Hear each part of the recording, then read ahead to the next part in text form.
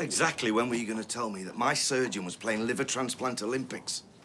We are still establishing the facts of the case. Look, I know how these things work, and I know if you had half the chance, you'd cover this whole thing up. They only found out about it yesterday, so just give them a chance. I saw him 2 days ago, and he couldn't have been nicer to me. He couldn't have done enough for me. And this, now we know why, don't we? Because he was covering his own bag. Because I was his liver transplant personal best. So while I'm fighting for my life, he's having a flutter at the races. I'm afraid there's something else. Right. What? We discovered that Mr. Thorne took a selfie, which he subsequently shared with a colleague. What? What kind of selfie? It was in theatre after the operation.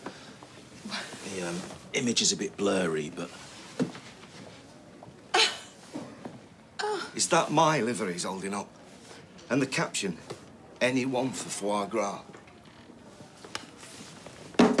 I want him struck off. I want him sacked, finished. I can assure you all the events around your surgery will be fully investigated. Yeah, I'm sorry, but that's not good enough. He told me my test results were fine.